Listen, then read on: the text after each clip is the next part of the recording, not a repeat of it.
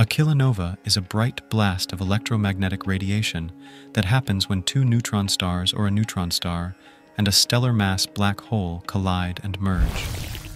The neutron stars, the ultra-dense cores of huge stars that have reached the end of their lifetimes, are expelled from the collisions in enormous quantities.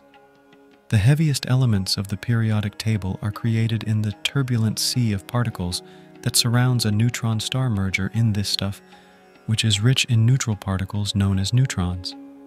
These include precious metals like gold and platinum, radioactive substances like uranium, and the iodine found in human blood. In reality, a kilonova triggering event is responsible for the creation of countless pieces of jewelry.